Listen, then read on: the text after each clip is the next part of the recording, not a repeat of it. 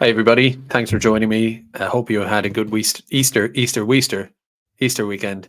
Um, but we're back. We're back in the politics. We're back in the discussion, the podcasts, and all of that kind of stuff. So, time for the content to come back. I kept you late. Someone said DEI timekeeping in the chat, and I saw someone say, "Are you trolling us?" Which actually, I wasn't trolling you, but if I hadn't read that comment, I probably would have dawdled for another 5 minutes. That pushed me over the edge. Are you trolling us? And I felt bad, so I just hit the live button, and I wasn't even really ready to go live necessarily. So I'm just looking at a few things here. So yeah, I want to talk about a couple of topics tonight. One is this story that if it would just pop up in front of me, government seeks pre-election pact with tech giants amid supercharged disinformation threats. So the Irish state are trying to get their ducks in a row before the elections that are going to occur this year, 2024. There's a bit of a populist uprising, nationalist, conservative, whatever you want to call it, a sort of a right-wing populist, I said that word like 3 times, backlash against insane policies, inevitable.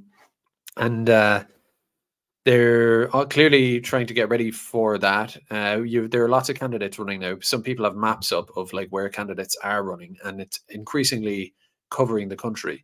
Now, are they all going to get elected? No. Do they have any major backing? No. Will any of them get elected? I can't even guarantee that. I don't know.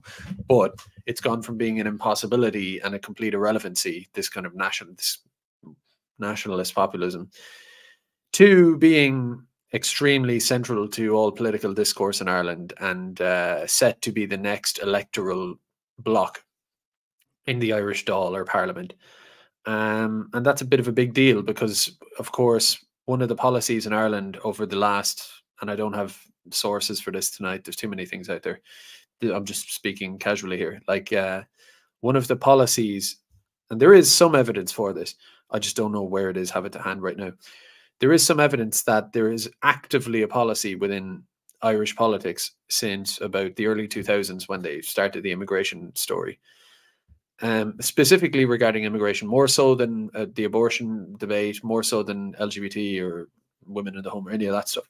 Specifically with the immigration policy, or immigration practice, there was a policy within the deepest confines of the political establishment not to talk about it.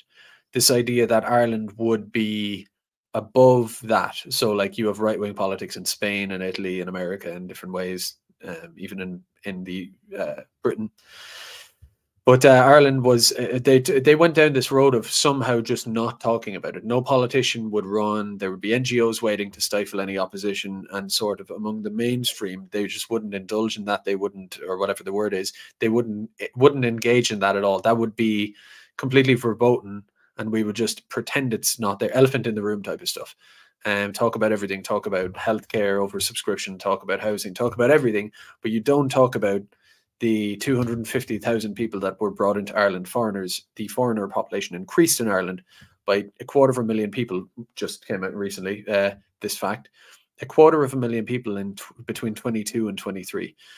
I remember when I was predicting that to be 200,000, and I was sort of taking liberties to sort of speculate that figure, and I thought I was being a little bit daring with that figure. But we have 250,000 now, 250,000 in a country of 5 million people in 1 year.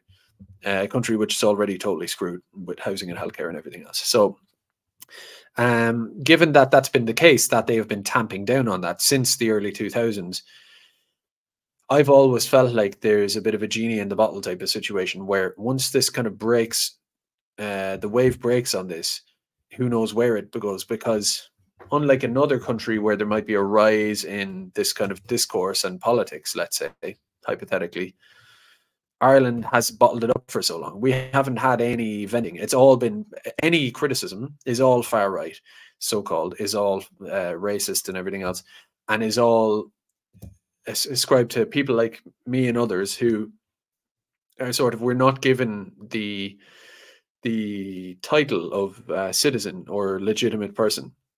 in this country. So basically, what you are is you're seen or you're viewed not by people, but by the media and by the establishment as anyone who talks openly about this stuff, as I do, is sort of relegated to unpersonhood, effectively. Like, you know, you can kind of exist. You may get away with not getting your door kicked in by the guards for no reason, but you're not a real person. You are just someone on. You're these online, like, you're this online shadowy figure. When they use when they post these articles about the dangers of the far right, and they have a silhouette typing into a laptop or speaking into a microphone, you're that. You're this vague sort of demonic figure that doesn't even get referred to. They talk about the far right, the far right, the far right all day long, and they never refer to the people's names. They never say, "Oh, well, the far right." And I'm not taking ownership of that term, but they wouldn't say a person's name and say this person has this view. They just don't do that. So besides that, you don't have a voice like on mainstream television and the radio and in polite society and in the workplace. There's no sort of center right institution whereby or mildly anti-immigration institution. It's basically all or nothing, right?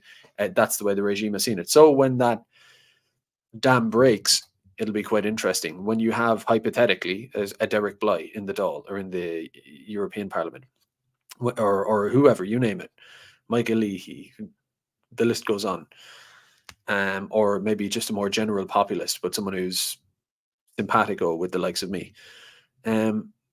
That's because what's going to happen after that is that fence sitters, people who, let's say, quietly would watch the likes of what I'm doing now, or follow the stories on Twitter and online, just generally have a feeling against liberalism and immigration.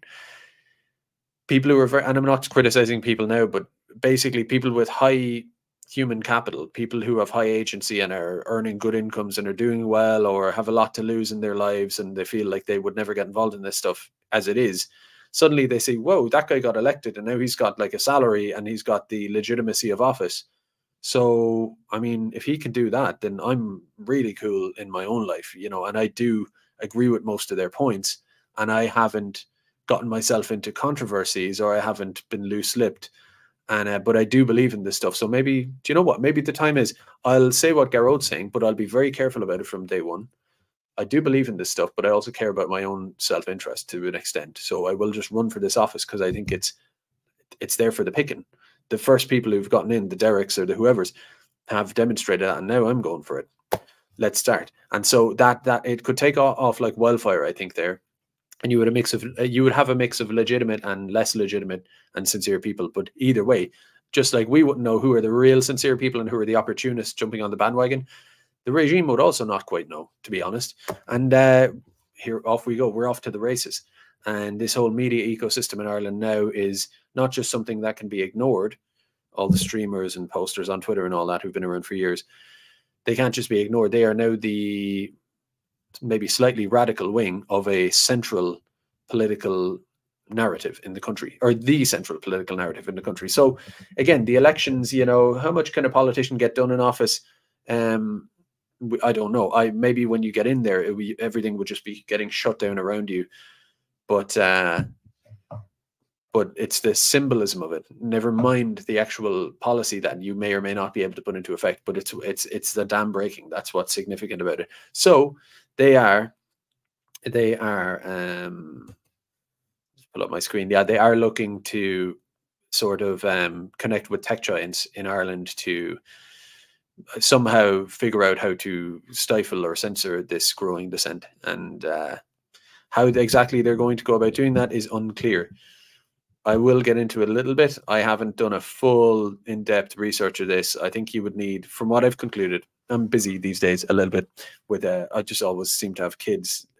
Kids and this kind of like deep diving don't go well together. But anyway, I do love both. But so from what I have looked at, it's a case that they're not being specific. They're intentionally keeping it vague and bureaucratic and dry and confusing, effectively, by design, I think. But we have what we have got is like 7 different commissions and reports and EU things and Irish state things all of these things are in play with this vague corporate speak language. But suffice it to say, it's just about shutting it down. Maybe it could be about and this is why I have to speculate, because they do not say. It could be a litigious thing. It could be about wrapping candidates up in unnecessary bureaucracy and targeting them with that, and just wrapping them up in that, easily putting a foot wrong with a bit of red tape, and being singled out for it, something like that. It could also be the funding is an issue. And again, like I say, none of it is spelled out. So I'm just speculating. I'm just reading the tea leaves, because that's all you can call what they've put out there at this point, I think. Another aspect could be funding. So I'm all for funding being legitimate and all of that for candidates, but that's one of the things they hone in on, is like any advertising funding being totally linked back to the person, I suppose, who made the funding or did the ad or whatever. It strikes me that, like, ordinarily that would be good for democracy, and it would be a legitimate thing in elections, I suppose. That's a good thing.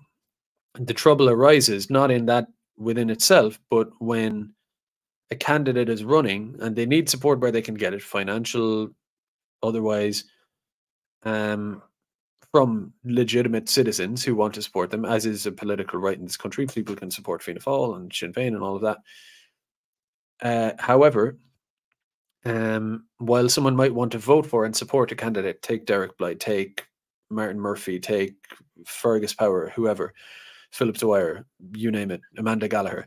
If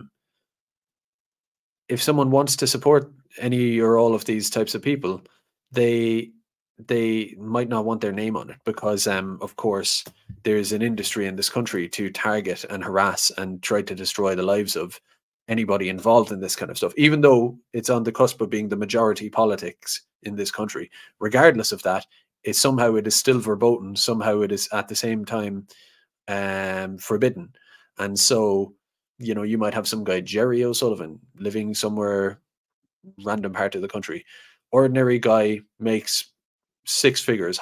He makes 160, 70 grand a year, doing really well for himself. Single, you know, just a high agency person, does well for himself, and he follows this kind of stuff, and he has more money than he needs, and he wants to support it. Well, if his thing is made public, his donation, well, there goes the job in the tech company, which turns this into one big vicious cycle, doesn't it? Or wherever it might be. So he might, of course, in advance of all that happening, just not do it. Like, a person will make that kind of calculation in their own mind before it becomes a conscious thought. So, like a chilling effect, basically. So that's what I worry about that too. This whole idea of electoral transparency and donations. I don't know what the exact rules are, but I think if something is politically verboten, and massive tech giants and state agencies and all of this will punish someone by trying to take their job and their family and their livelihood, everything, well, in that case, you've got a bit of a problem. If you take that away, if somehow you account for that, then we can have full transparency, and Tom, Dick, and Harry can make a donation and make it completely public. Happy days, no problem there. If that's the case, fine, but it's not. So that's another concern. And then lastly, and most importantly, last but not least, is as the title or the headline in this article suggests, misinformation and disinformation, targeting or challenging that the amount of euphemisms in this. It's like reading the most boring, awful workplace policy document, and yet, you know, hidden in there, it's not boring at all. It's tyrannical, it's extreme, it's got big plans behind it, and yet the way they put it out there is the driest stuff ever. So I'm kind of like, what I tell you is effectively the shorthand of what's really happening. And I can read a million articles going through this stuff, and it'll put you to sleep, and me as well. But so that's kind of the challenge of even talking about this stuff in a way. But and I might talk about one or two other things tonight as well. But let's just go for a quick look through this article. Is it up? Yeah. Okay. So I'll just read through it and sort of like, yeah, skim through it. Threats deeply corrosive to our democratic discourse are the focus of EU and domestic legislation.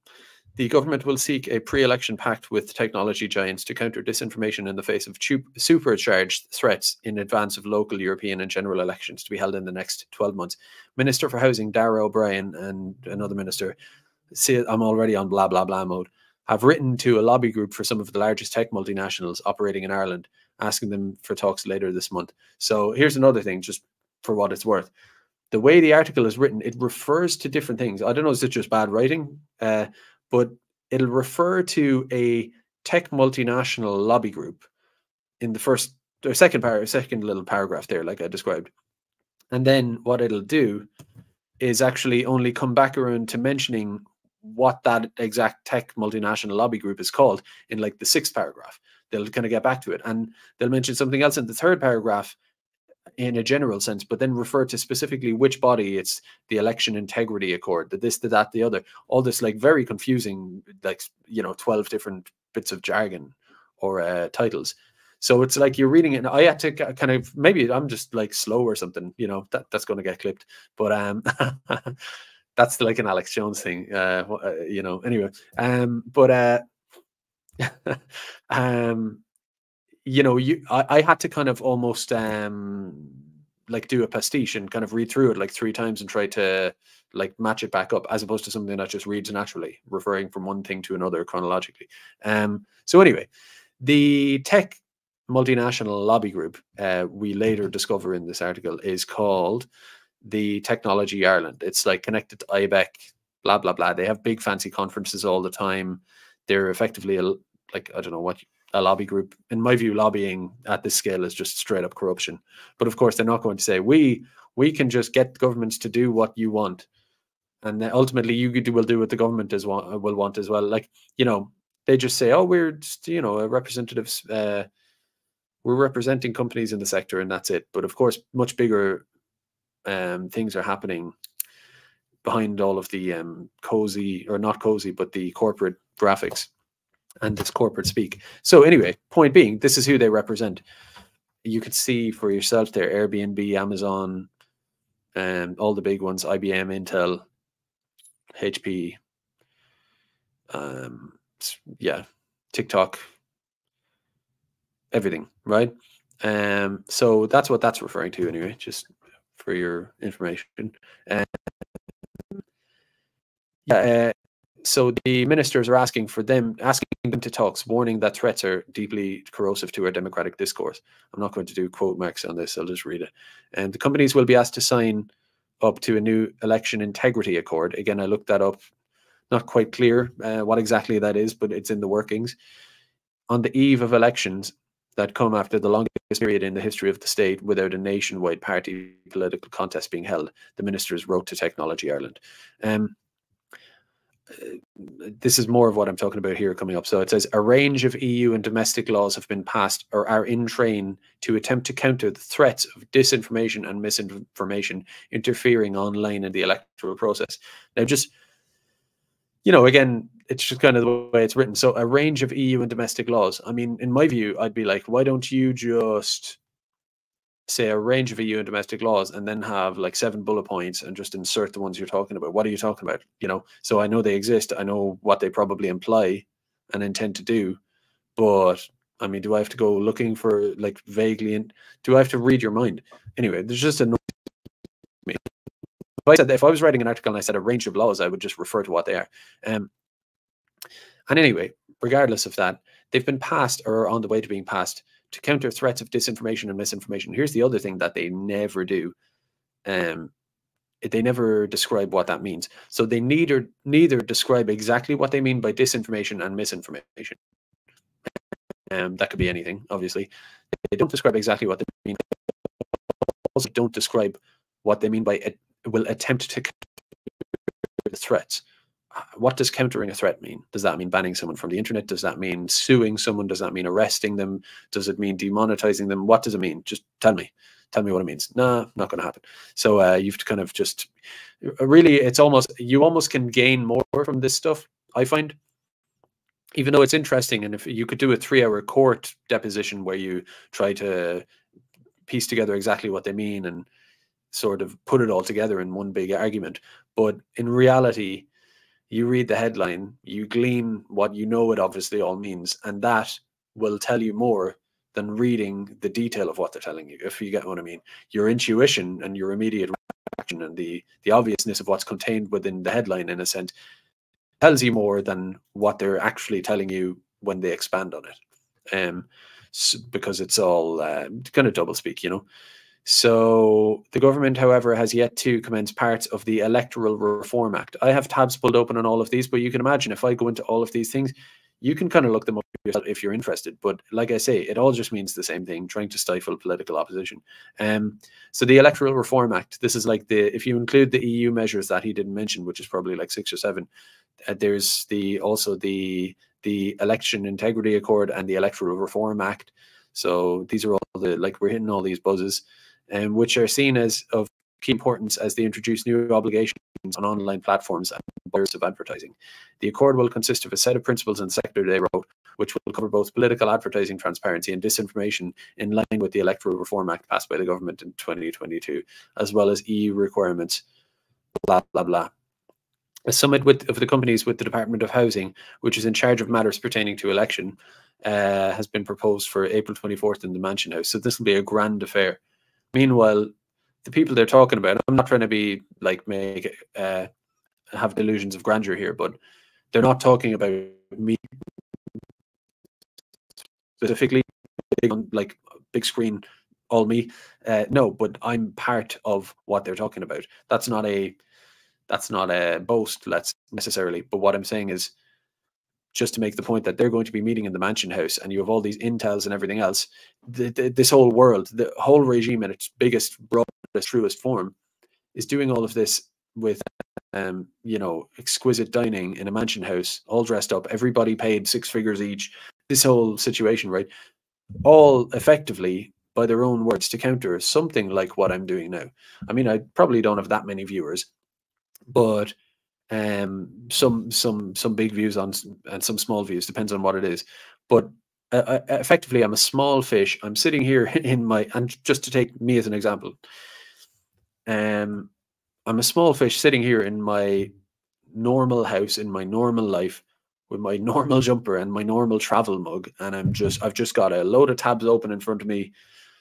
I didn't even have that much time to go into it all, but I'm just talking about it, and I'm not afraid. Effectively, I crossed that Rubicon years ago, so I am what I am now. I'm just a person who's just not worried about them doxing me or something. That's done, and whatever else they do to me, I've made peace with the fact that so be it. So with all that said and done, I am now just sitting here, just talking about normal things that are pretty obvious, things that are fairly evidenced, and actually at the end of the day extremely reasonable, just speaking against abuses of power, corruption, and exploitation, and that's it. And they're doing all that to counter the likes of this, and you can name all the others. Like you've big names in Ireland too. You've like various different people. Like look at Keith; he's a big deal internationally, and I think there's a few others. We've a whole range of different types of people, but whether it's some streamer or some Telegram poster, anonymous, who posts really interesting Irish history, take archiving Irish diversity, or whether it's Keith, who's got big international clout and all that, at the end of the day, it's just a bunch of lads on their own with their computers and their phones who just kind of want to tell the truth. It's crazy when you think about it. And I mentioned the power and the money of these institutions for a reason, is because I'll look through a few more bits, and what you see constantly is this. I'm just trying to change my screen there. Yeah, so what you see shot through all of this is sort of like more what they used to call quangos or NGOs or some form of NGO or commission, like for targeting misinformation, ISD, this, that, and the other. Excuse me. There are so many of those that, like, and they've each got a committee or a board or whatever of, like, you know, 10 people, and you know they're all being paid reasonably well. They have expenses and they're on a board of one thing and another thing at the same time, so they're all paid fairly handsomely. And by the time you've gotten to like through like, and all I did was like a couple of hours research here on my phone before I went live. Like I knew what I wanted to talk about, but I wanted to get a little bit of detail, specific detail. And it took me back to when I used to research this stuff more thoroughly years ago, which is that you look into one aspect of the situation, just one, just the targeting mis and disinformation for elections. Just look into that specific niche the political NGO industry, and you start to go, I must be on like person 60. I must be on like 60 people by now who are probably all on a decent wage. They're part of, you know, organization number 432. Just like you start to wonder, how are there this many people in the country? You know, when you factor for nurses and doctors and plumbers and everything else, like how are there this many like old money and sort of like the doggy, like the almost like the redundant doggy offspring, you know, who like there's no roles for them anymore. Various upper middle class people, or people who climb up through the universities, maybe through the student unions and all this. This kind of chattering class, or whatever you want to call it. How are there enough of them to fill all these boards? You know, I know where the money is endless, fair enough, but there's so many people working on this stuff all the time, and that's their full job. So and the whole thing is like everywhere you see conferences, and you know the whole thing is just wind and dine. This whole industry is massive. It's sort of a monster, to be honest. But I mean, I could go on a bit more about that. Here's the thought I had recently regarding this: is like, you know, you have someone like Emma Lane Spaulding, or what's her name? There's this other one. Loads of them. The ones who are higher up, and they're sort of the double barrel name brigade, who are on like a bunch of committees of NGOs, and their waking lives are spent sort of being paid to harass ordinary people who have no connections, probably no family backgrounds in this stuff, no money, persecution left, right, and center of them, who are just trying to tell what they believe to be the truth, what factually is the truth in most cases. And their job is to not just hunt them down, but to sort of analyze every last keystroke of what that person says and come up with the most devious, double speaking, snaky ways to try and crush them without crushing them too much that you do them a favor. Like it's thought out to the nth degree. And that's their job all day long, is policy document after policy document after policy document about just what are effectively, and I'll say this about myself, what are effectively proles who are sitting there just trying to use their critical faculties to push back against the worst excesses of corporate and state exploitation. And that's their job, right? And yet when they come home to their sort of fancy house and their fancy car and their fancy house and fancy everything, a nice long driveway with the lampposts and all that. And they get in and they have their probably Brazilian au pair hand the kid back to them and the rest of it. At some point, their kid gets slightly old enough while they're like on their Xbox or whatever to be like, "So, Mom, what do you actually do? I know you're like an office job and you're always on the phone and office, and sometimes you go out to things and stuff like that. But what do you actually do? You have some sort of office type thing." That's what kids are usually like. They don't really understand. Most adults wouldn't understand. And they say, "Yeah, what do you do?" And she says, "Oh, I work to protect basically vulnerable groups from exploitation from bad people, and I fight back against people who tell lots of lies. And I'm basically, what I'm there for is to protect vulnerable people and make sure that society stays nice and good and all this kind of stuff." And that's probably if they were asked by a loved one or someone near to them, that's how they would describe it. And yet that kid or that friend or whatever has no idea the demonic deviousness of and how they are working with the establishment to actually crush oppressed people and take people's rights as citizens away in the most sneaky fashion possible, and obsess over them and oppress them. You know, I wonder about their personal lives. I wonder, are they aware of what they're doing? You know, how can you not be aware? How can you not be studying people like us all day long and just kind of say, you know what, the guy sort of has a point. I mean, he's not making stuff up. What he's saying is reasonable, if I'm being honest. And I mean, surely the guy kind of has rights. So what the hell am I doing here, getting a full salary, watching, analyzing the content and all of this, and coming up with ways to deprive that person of their rights to participate in the market of ideas? Why am I doing this? What the hell am I? Like, I wonder if they're self-aware. Anyway, or maybe it's just money. I don't know. So anyway, going on. So there's a court is being run by the Electoral Commission. Ministers wrote that the years since the last nationwide, elections in Ireland have seen, quote, a number of disinformation threats to our democracy become supercharged. I think this is just going on and on. From here, it just kind of gets even more wishy-washy. I mean, let's be honest, that's what it is. Yeah, just really kind of vague. So I just went on basically and decided that, like, if I'm not going to get answers from this article of any use, I mean, we all pretending we don't already know what this is all about, then I'm just going to kind of open up some tabs about like disinformation in Ireland, some EU documents, some NGO documents. It's all funded by the same people who, for example, the state are liaising with here, all of these. So basically it is all the one thing. I use the word regime because you have the government, you have the big multinationals, the NGOs, which are usually paid in often equal part from both the state, Rialtas na hÉireann, and from IBM and all of that, or just from international philanthropies, which are in turn funded by these companies and sometimes even government. So it really is just one big thing. You know, there is no distinction. It's just regime, full stop. So yeah, I just wanted to pull up a load of random sources talking about disinformation and misinformation, trying to establish, like, you know, where do you find the smoking gun of like what they're talking about? Even then, very hard to, because they don't really say, you know, so much. They like to keep it vague. But anyway, so this is the Electoral Commission. Much the same. It says you go onto their page, you go to home, you go to what we do, we go to electoral integrity. It's on their home page basically. You don't have to go looking for this. The first thing they mention is not making sure that people don't sneak ballots off in a box in the middle of the night, or, you know, they don't really talk about that first. At least the first thing they go to, apparently, to protect elections is to monitor, investigate, and combat the dissemination of disinformation and misinformation. To monitor, investigate, and identify and combat manipulative and inauthentic behavior.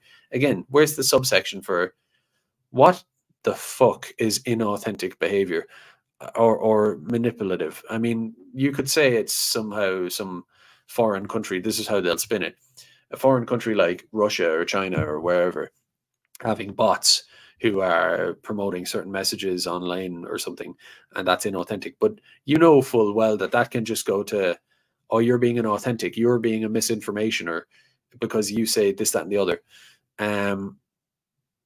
You know, especially the disinformation and misinformation, because of course they don't define it. And also, it's like, for example, I could say immigration is having a massive effect on the housing crisis in Ireland and healthcare crisis, let's just say, right? Said it a million times.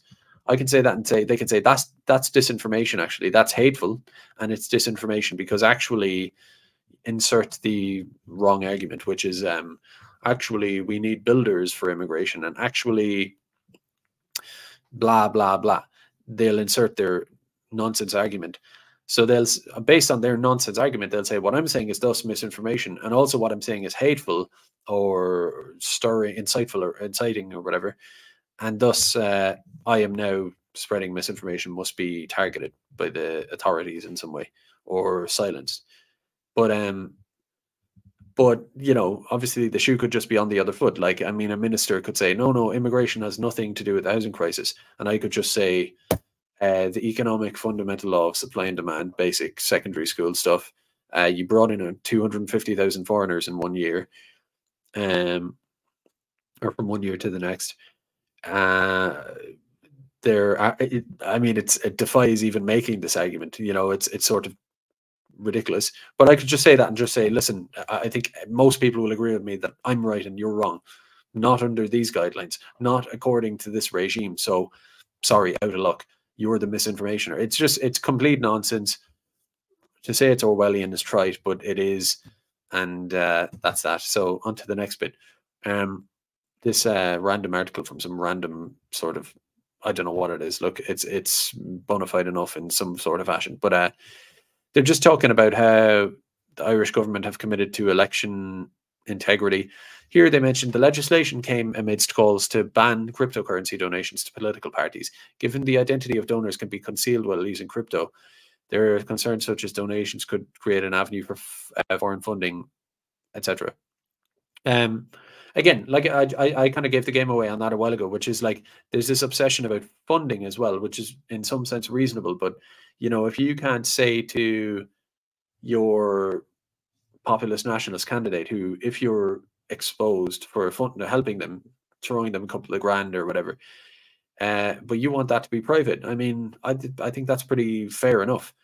And if you don't want that to be privy to being exposed by a hostile state, that's also fair enough. So I don't know. It's a bit of a problem.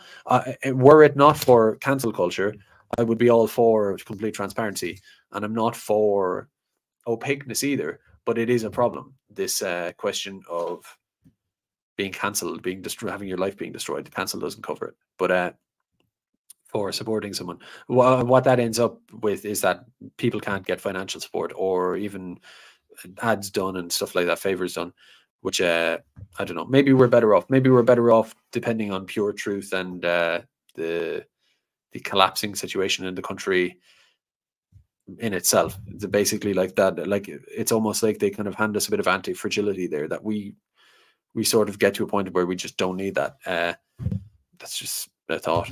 So this is these are just random sort of errant bits of like different web pages from the EU and all of that. Like I said, just trying to pull the various ideas together, given that they don't do it for us. The 2022 Code of Practice on Disinformation. So this is like an EU thing, but of course Ireland is involved in this.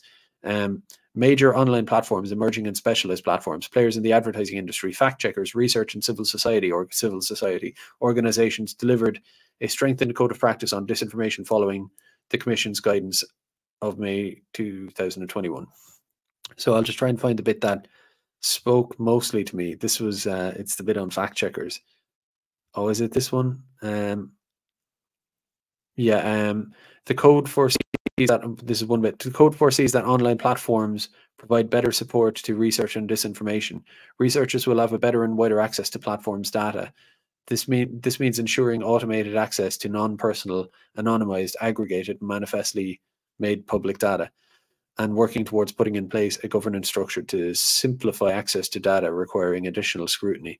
Researchers, this is the best bit, empowering the fact-checking community. Now, like, there are a lot of things out there: the traveling community, the Hindu community, the LGBTQ plus minus multiplied X community, whatever. This is taking it to the next level. That the fact checking are, I love how they do this. Like, they can't just be, first off, fact checking is a euphemism and it's bullshit. But second, now they're a community, right? So the new code will extend fact checking coverage across all EU member states and languages, and ensure that platforms will make a more consistent use of fact checking on their services. This is the best bit. Moreover, the code works towards ensuring fair financial contributions for fact checkers' work and better access to fact checkers to information facilitating their daily work. They said daily work.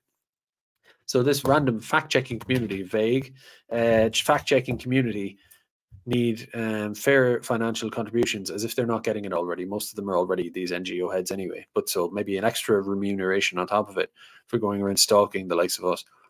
And it's daily work, apparently. I mean, like, the idea that we have a state in any sort of, like, a state with sort of what would you call it?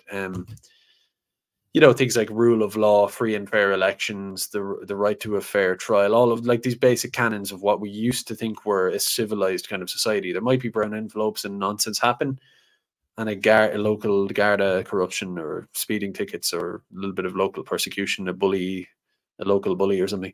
But we did sort of wrongly or rightly believe that the state had sort of the idea that you can FOI stuff, you can demand this kind of basic stuff. Like, I've always said it, when the Gardaí are constantly talking about monitoring so-called political agitators, you're meant to be able to have rights.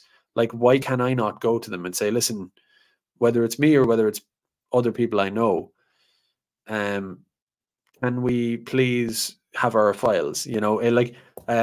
I'm a citizen. I pay taxes. I was born and raised here. I haven't committed a crime because you haven't arrested me. No one's even alleged that I've committed a crime. So I have not been convicted, charged, and most importantly, no crime has been alleged or even suggested. So based on that, can I, if we're such a liberal state where people have rights, can I have that file there you have in your hand, right? Can I have that? Because I think I deserve to see that. Like, I think I'm being probably persecuted.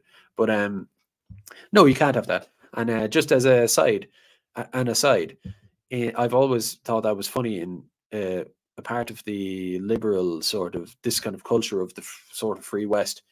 A big piece of media on that, or a film on that, was The Lives of Others, about East Germany in the 80s, the late 80s, early 90s. It's a good film, but it sort of is like a bit cartoonish in its own way, painting the West out to be this kind of free thing and the East out to be this terrible thing. It's a bit cartoonish. But one of the things they refer to in the film, which was actually true, is that when East Germany ended and the country were unified effectively under Western sort of hegemony, one of the things that the West did to show the Eastern Bloc how oppressed they had been was they released the Stasi files. And so it was like this big truth and reconciliation moment. You know, now you get to see your file. Now you get to see that they bugged your apartment. They may have bugged your apartment. They may have followed you. They may have noted you down as a potential agitator. All this kind of stuff. And isn't that very Soviet? Isn't that very repressive and, you know, isn't that like dark and like it shows a weak and a characterless regime that's trying to cling on to power and oppress its own people, etc. That's what actually did happen. And yet, if you go to Germany now, or let's say Ireland, but let's say Germany, you go to Germany now, you can't go to the BSF or whatever they're called, the intelligence agency, which is far more totalitarian and pervasive than the Stasi ever were. That's a fact. You can't, a German citizen who can't go to them and say, hey, can I get my file now? Because I know you gave me the last regime's file, which was very magnanimous of you, but can I get my now file? Because I think that's a bit more relevant, isn't it? They would be told, no, nine. That's you're not entitled to that. And it's the same here. It's like, so we're all free and fair, but I can't have rights anyway. So that's the fact checkers and the lives of others.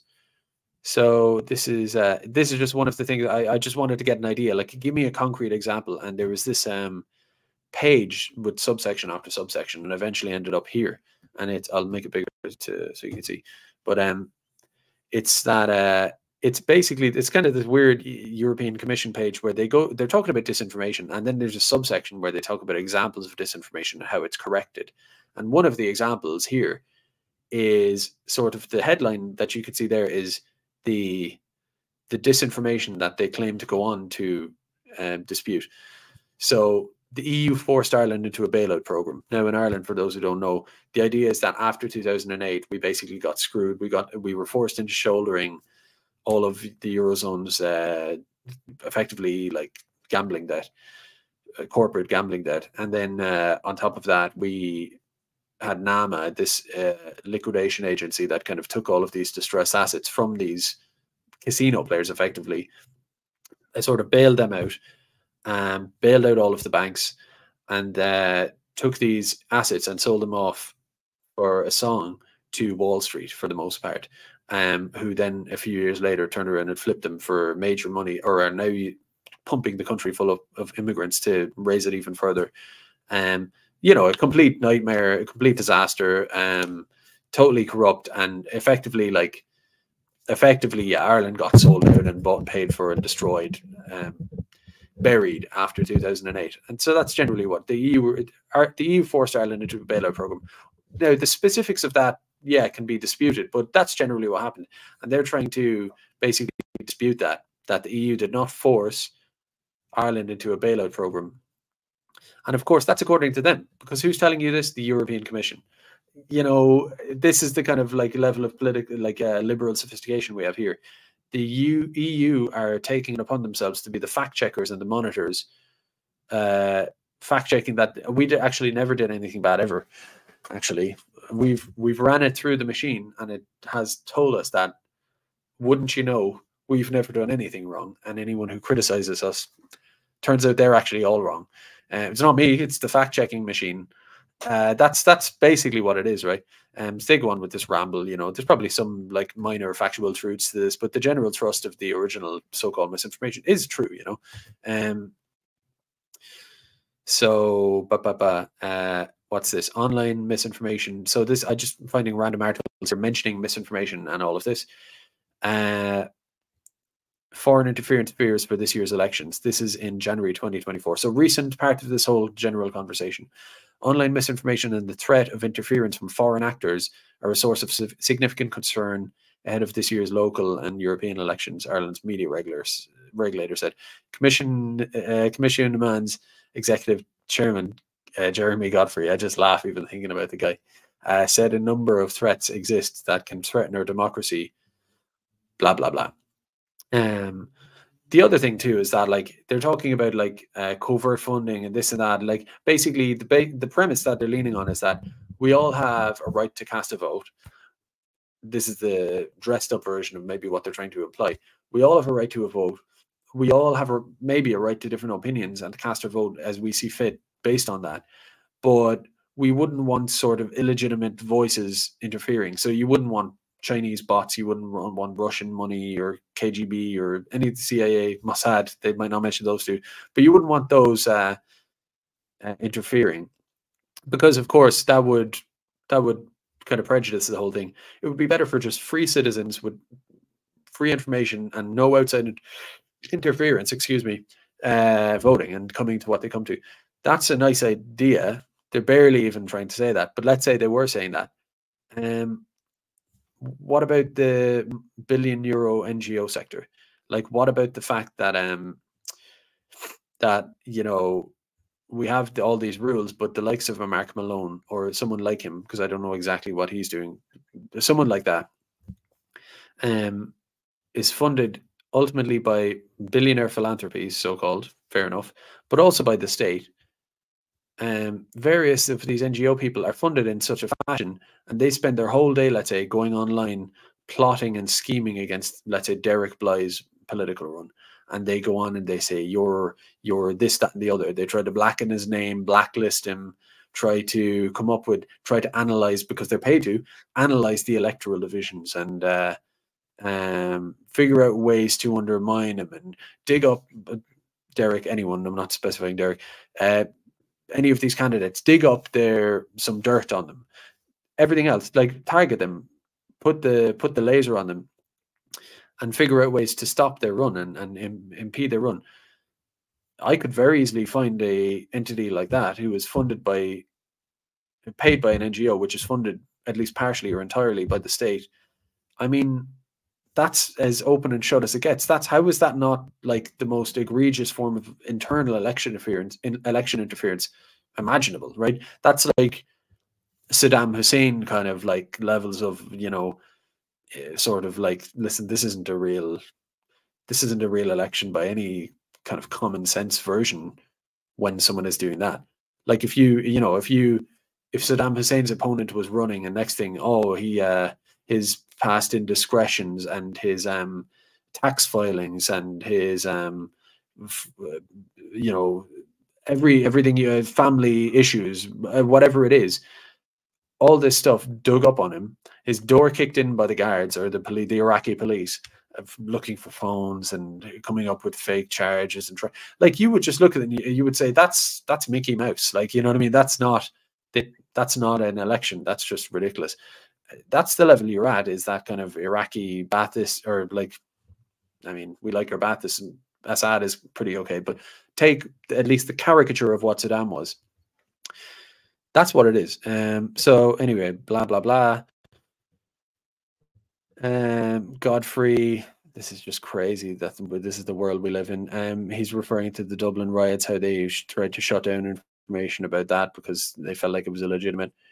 Again, so a crime happens. So let's say tomorrow, hopefully not, but some crazed foreigner who had no business being in the country, who had been rejected from the asylum claims, who should have been deported, you know, a textbook type of situation like that, God forbid, goes and attacks a bunch of kids, let's say, right? And it's open and shut. It speaks to the argument that this country is out of control, these people shouldn't be here, the system is designed so that they will be here, and we're against that. And now something has happened that speaks to our predictions, and we would like to shout it from the rooftop because it's a terrible thing that's happened, and we've been saying it all along, and now here we are, and we're talking about it. Same way anyone does about any issue. Same way if a climate change activist, probably self-funded, but let's say a climate change activist is talking about the Great Flood is going to come on, if we don't make the switch. There's a bad storm in the winter, and they come in, they say, look, here's our proof, right? Now that's much more tenuous and completely ridiculous, and yet they're entitled to, I suppose, I mean, that's a classic example because it's obviously misinformation. It's nuts. It's trying to incite a political reaction based on something that is unconnected to it, obviously. And yet no Jeremy Godfrey or whatever his name is would say, oh, we need to target that we need to be very careful about that, and I need to write to the social media companies and get a clamp down on. No. Like, even if Jeremy agreed that that is sort of a tenuous connection, and it's actually ultimately factually misinformation, and it's trying to incite political feelings based on incorrect connections being made, he would say, I mean, that might be true, but whatever. Basically, it's not about the alleged nature of what's happening. It's about the specific context. Is that they don't want us talking about immigration. They don't want us in moments where it's acute and where the country is listening and something bad has happened, and it's what we've been talking about. They have to shut it down. So it's all just total nonsense, of course. But this gravy train, this whole industry, it's got thousands. I would love to make it count at some point. If I were funded full time to do this, maybe that's the kind of thing I would do. Make a big, massive count of everyone, not just talk about the €6 billion NGO industry, because that's not quite true. Some of that is Meals on Wheels and everything else. But you could try to arrive at an amount of people who specifically work within the political NGO sector, lobbying, political harassment, whatever it is. How many people are working and how much what the bill is at the end of the day? It's probably a lot. So what do we have here?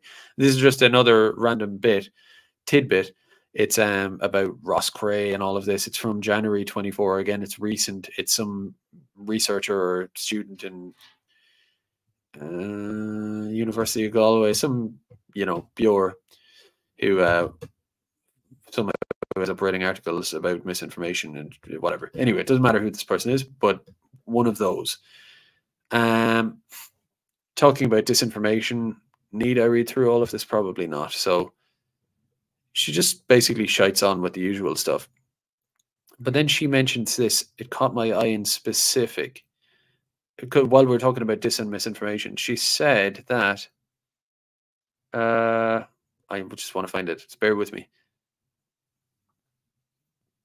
I will find this. Damn, it's kind of annoying because it's a short article and I know it's in front of me. Yeah, I'm getting there, lads. Bear with me. Sorry. It's that I can remember what it was. It's in here anyway. I'm scrolling. You can probably, if you're like up close to your screen, you can see it somewhere. I've just gone temporarily blind here and I can't hone in on it. She says that there's this idea that bringing in all of these asylum seekers and immigrants, the idea that the far right are spreading this misinformation that they are competing for scarce resources with the native population, that bringing in all of these people, and I think she acknowledges the numbers are huge, but the far right are falsely in a disinformation or misinformation capacity saying that those asylum seekers and migrants in their hundreds of thousands thus compete with the Irish people for scarce resources. Now, what is that? Like, I mean, it's just like there's no intelligent, honest person in the whole world can dispute that that is a fact. It's just a fact. And yet this person, I really want to find it. I just want to quote it exactly, but it's kind of just annoying me now. But I'm trying to scan for the word scarce. Yeah. But yeah, that's just a fact. Anyway, that's really annoying. That's my fault. Anyway, I just can't spot it. It's like trying to look for something in the fridge and you can't see it. But even though it's right in front of you. Yeah, this person basically ascribes that. Like, if you say that all of these people are ultimately competing for scarce resources, and if you were wondering, Could that be the case? What would you do if you were trying to figure out if that's true or not? Like, it's fundamentally axiomatically true to begin with that more people increase competition for scarce resources. We're in secondary school economics here, but say you still wanted to see if the theory was borne out in results, like in a scientific sense. You would go, okay, well, let's track this massive increase in the migrants. Maybe if we go to the housing sector and everything else, and we see that the prices have collapsed, that it's actually very cheap these days, then maybe we can conclude that somehow the axiom is wrong. We missed something. The axiom isn't what we think it is, actually.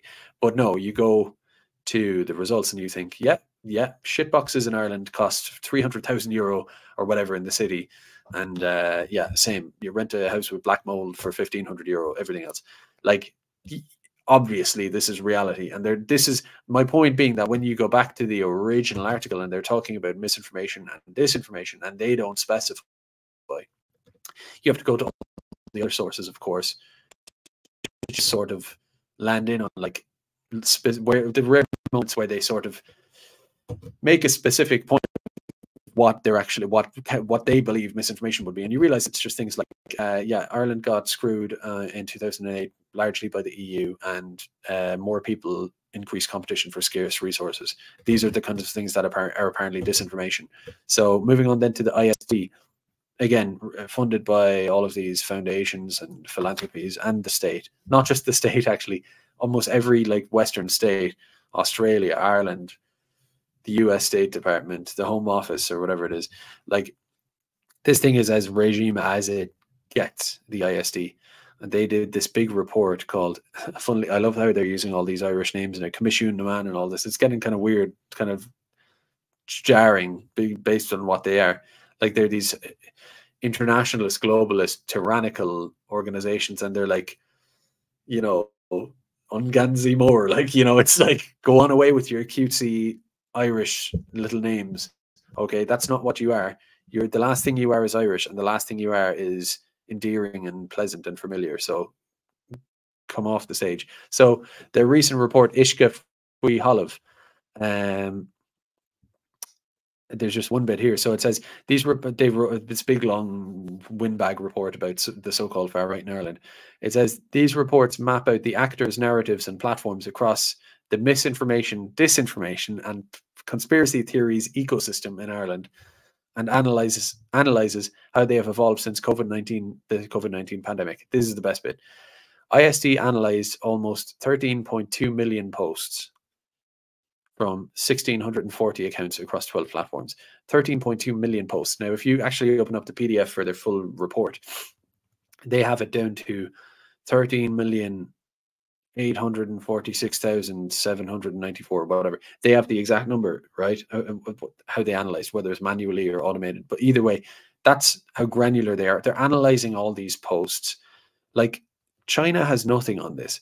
This level of totalitarianism, all of these different committees and PDFs and reports and detailed maps and infographics and analysis, obsessing over what people say. Free people committing no crime, just talking on the internet in their homes or on the bus home from work or whatever.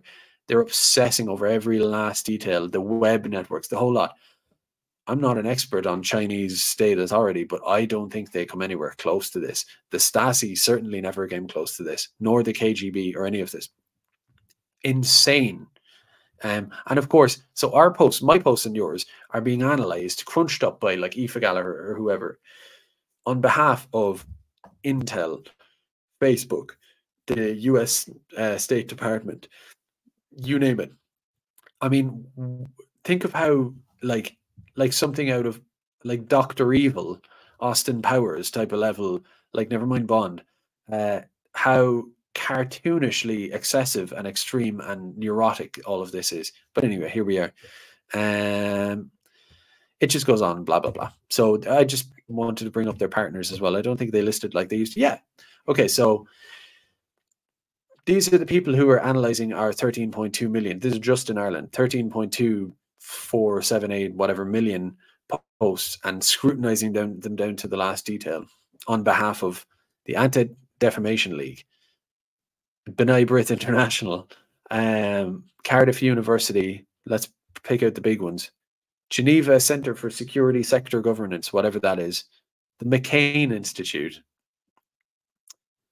Bill and Melinda Gates Foundation. British Council. I mean, I know you all know all this stuff, but like you could be doing worse. It's worth banging on the drum over and over again sometimes, but just to remind ourselves, you know, Open Societies Foundation, of course. Australia Department of Foreign Affairs, Danish Ministry of Foreign Affairs, European Commission, London Mayor's Office for Policing and Crime. So they're funding someone to analyze my posts and yours for political incorrectness. And digesting it into an understandable package and suggesting how to combat it on behalf of the London Mayor's Office for Policing and Crime, as well as Ofcom, as well as the Swedish Ministry of Integration, as well as the UN, as well as the US State Department, as well as Facebook, Google, Jigsaw, Microsoft, YouTube, Audible, and even Spotify. So yeah, that's the crack there. What else we got? This is just one thing that popped up to me here. Working group established to counter the spread of false and harmful disinformation. Your mind does kind of go a bit like funny after reading too many of these words, like the misinformation and disinformation and conspiracy network subsectors. You know, that's enough to make you need a whiskey, which I think I'll have one after this. So this is group number 10 that I've mentioned here, and this is just on a brief look that I did before I went live here. The group is aiming to publish, oh, by the way, this is recent, like just within the last year. The group is aiming to publish a new national counter-disinformation strategy by the end of the year. How many of these reports and groups and committees and salaries and full PDF documents, and how much of this is there? Where does it end?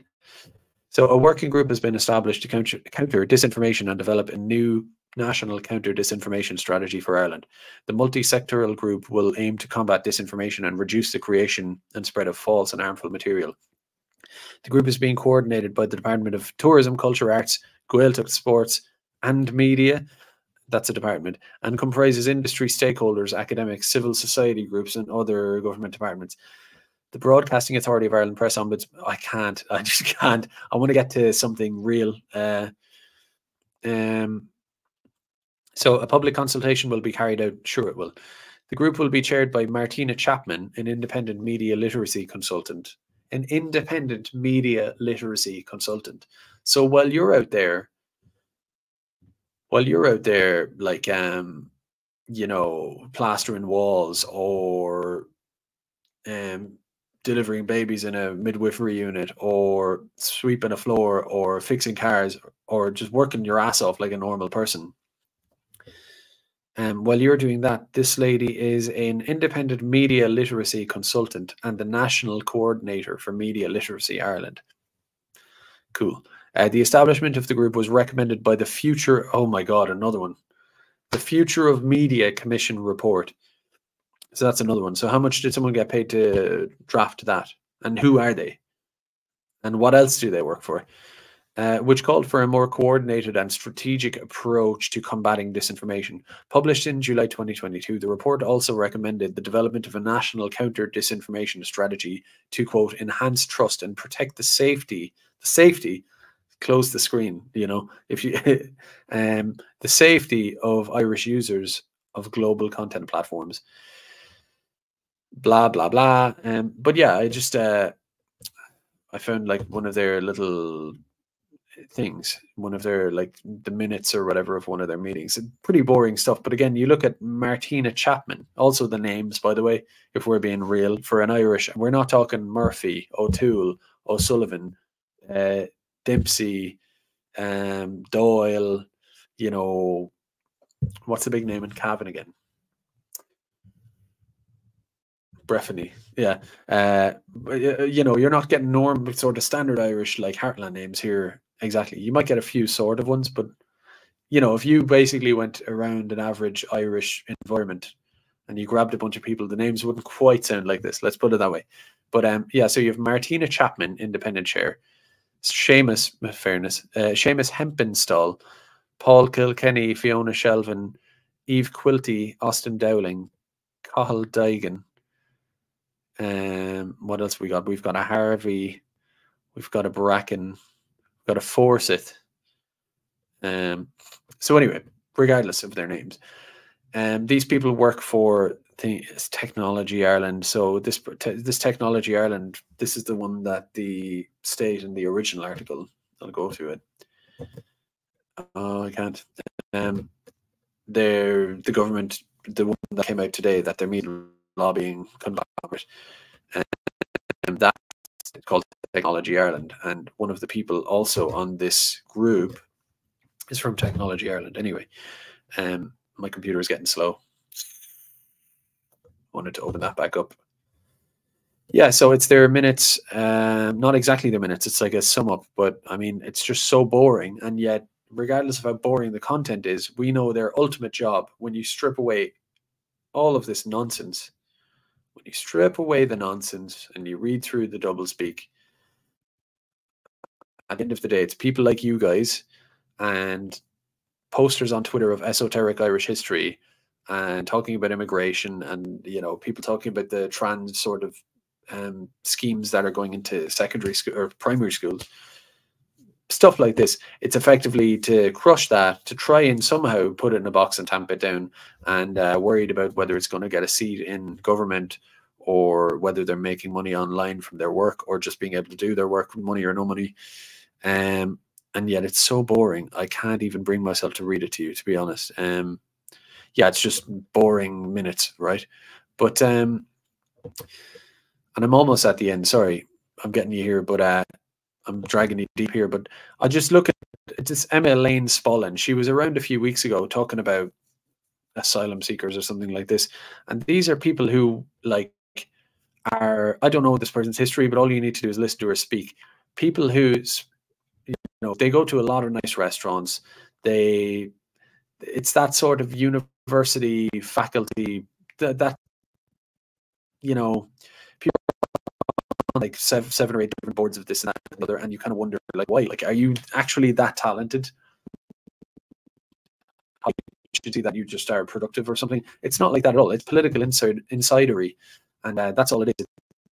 It's being an inner core of the regime gets and very often, I don't know this, but you know, someone's on the board, they're actually probably making a fortune in state funding anyway from the NGOs, but then the husband is probably involved in hedge funds anyway. I don't know someone specifically, but generally speaking, you know, these people, this is the talkie set, living the lives of Riley, going on the TV lecturing about how they get to control us, how they get to flood our country with foreigners against their will.